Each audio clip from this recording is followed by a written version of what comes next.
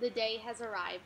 The vacant building on the corner of Grand River and Abbot in East Lansing is finally being torn down.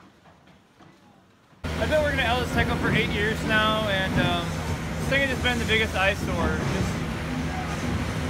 crippling everyone's mind how much space we've just had to use, and it's just vacant, and we've got all these gas stations and party stores. But we need a grocery store, you know? We need a playground for kids to come over and visit. Anything right now is better than nothing. My dad, back in '53, I think it was, '54, worked in the flower shop in here.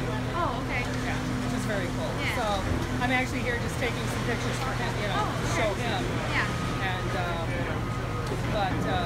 I drive around here all the time, and I've seen this building empty for years. You know, obviously it's been empty for years, but it's kind of sad to see it go down because it's 90 years old, but you know, progress. At the demolition, there were a lot of families that brought their young kids to see the action.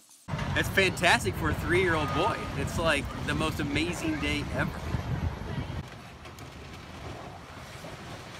2015 campaign, people at the door always said, when are you going to get that building down? So it was a high priority for the city council. It took longer than we thought, but we're here today to watch it go down, and I'm excited about it.